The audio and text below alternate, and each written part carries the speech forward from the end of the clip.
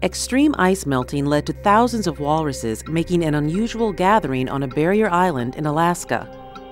Biologists with the United States Geological Survey say the situation can be very dangerous because walruses are easily startled and can stampede. Some walruses, particularly calves and juveniles, can get crushed to death by larger walruses moving about. This aerial video recorded for the USGS was taken from an altitude of 4,000 feet near Point Lay, Alaska. Because aircraft could prompt a stampede, there's a no-fly zone.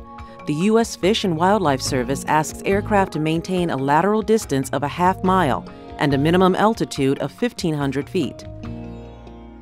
Walruses forage on the seafloor and usually use sea ice as a resting platform between feedings. This is the first time tens of thousands of walruses have been seen crowded together here, though similar sightings have been recorded in Russia and another area of northwestern Alaska in years past.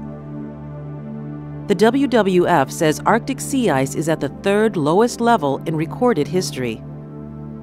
USGS is conducting more research to better understand the effects of the walrus haulout and other changes related to climate change and sea ice melt.